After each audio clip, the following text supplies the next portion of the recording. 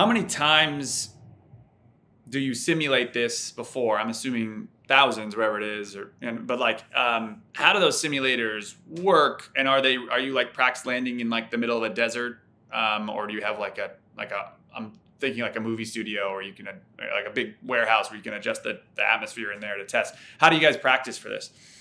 Okay, well, let me tell you what we don't do.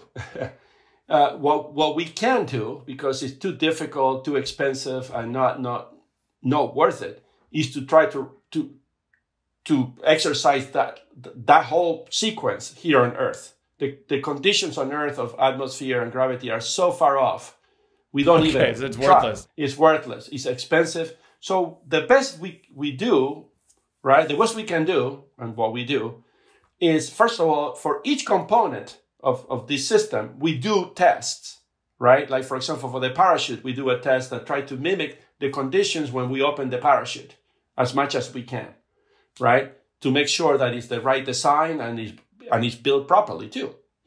And the same with the landing radar. We put the landing radar in a helicopter and we try to replicate the conditions that the radar is going to see on Mars. And we fly through the Mojave Desert, and there are different terrains, different velocities. And then we process the data from those tests, and we build mathematical models of that component. For each one of these components that we test separately, we build mathematical models. And then we put it in a simulation, right? All those mathematical models, we put them together, and then we make the system land in a simulation, right? Where we model all the components, and also we had to model the Martian environment. Like where we're landing, we're going to get winds, and the atmosphere density is changing, right? And the places where we don't know exactly where things are, which is we don't know anything exactly, we actually statistically we add noise. We add errors that try to envelope the uncertainty and the error in each component. Like, for example, the winds, we don't know exactly, so we add a random component to the winds. And then we use a technique called Monte Carlo, which is from the casino. So it's after that, which essentially, because it's statistical, where we make the system land thousands, if not tens of thousands of times in the simulation. And then we look statistically which one landed properly and which one landed, failed, right? So statistically we can say, 9% of landed okay, but then you are good. And sometimes, no, here there are, we are only having success with 90%. Okay, what is that 10% that is not working? Do we have a deficiency on the simulation, or just simply the design is improper, so we need to go fix the design? And so that's what we use. That's the best we use. That's why we call the 7 minutes of terror. One of the many reasons is that we haven't done it. Essentially, we actually do it. The computer's done it, but you haven't. Right, exactly. So then that's why we are so concerned that it's not going to work, because if we forgot a little piece of physics, we have a small error in that simulation that doesn't expose our mistake, then Mars will tell us about our mistake, and it's too late by then, right? So so that's why it's so unnerving. It's just the fact that the first time we try it is when we try it, right? And when we are betting all those years of work and sacrifice in 7 minutes. And I know that feeling when you work so hard on something and there's an element of luck to it or circumstance, but when it hits, it's the best feeling in the world. Have you worked on projects that have gone the other way? I was never involved in working in it. I've always, I've been consultant in one of them, I guess, that did not work. But all the ones that I worked on have worked. So I've been successful. And it's actually kind of, I'm trying to still explain to myself why. I was very nervous the day of the landing, and it had nothing to do in terms of not trusting the engineers working on it in this one.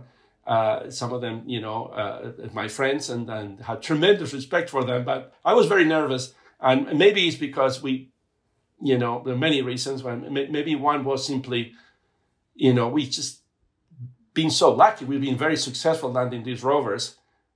our luck going to run out at some point? I know it's not a very scientific way of thinking, right? But we are humans after all, with emotions, and sometimes after we finish doing all that we can do with our brain, right, then the heart takes over, right, and it starts telling you things and making you lose sleep at night, and then you have to say, no, but wait a second, I know that this is the same as before, and we tested this, and these guys did a tremendous job in there, and I trust them, and they worked really hard, and I saw them doing it.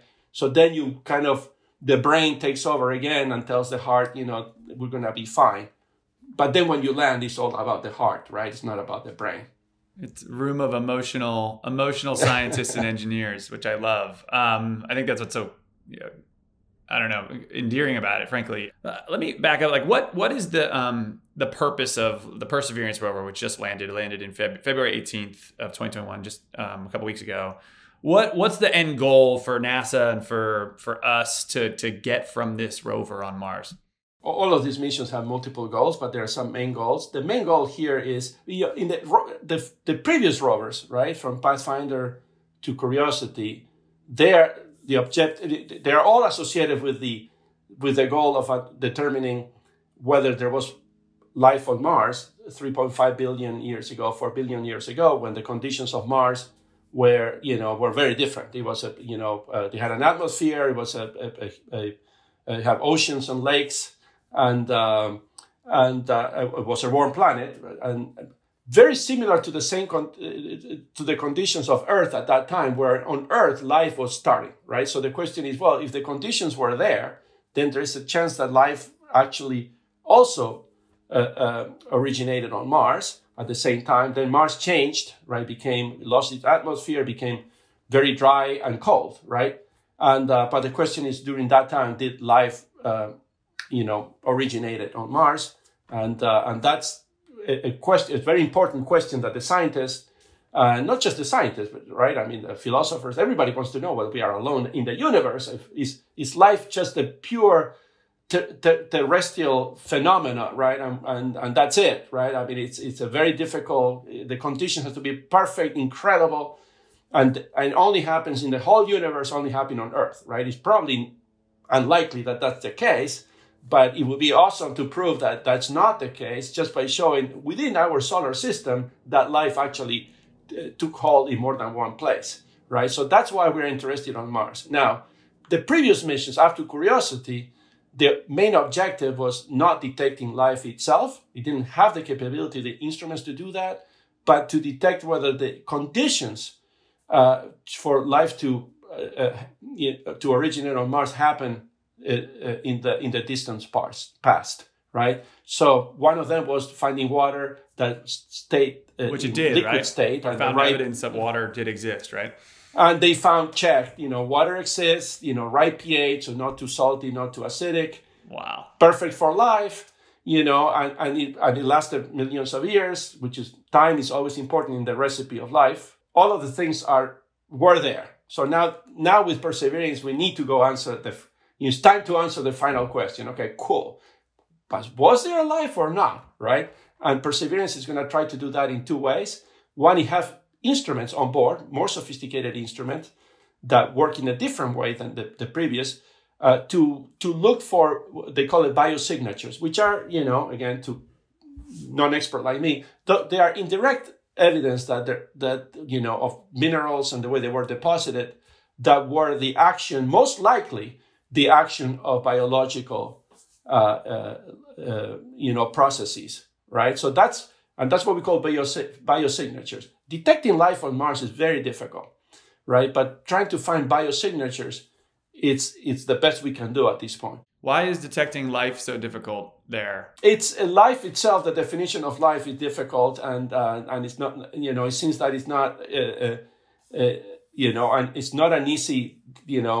It's controversial thing, right? So the best way and also because being able to say there was life on Mars, or be able to say we know a place that there was life that is not Earth, is such a huge statement that the amount of proof you need is overwhelming, right?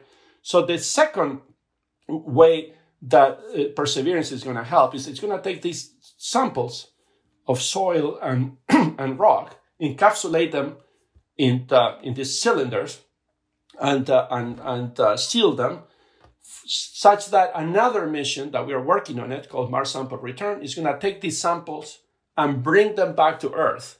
Now, here on Earth, we have all the instruments, sophisticated instruments. We can make the measurements, argue the scientists with, and now you can have, we feel that if there was life fossils in those samples, we'll be able to come up with a scientific consensus, right? And try to bringing those instruments to Mars is very, very difficult. It's much easier to bring a piece of Mars to the instruments on Earth.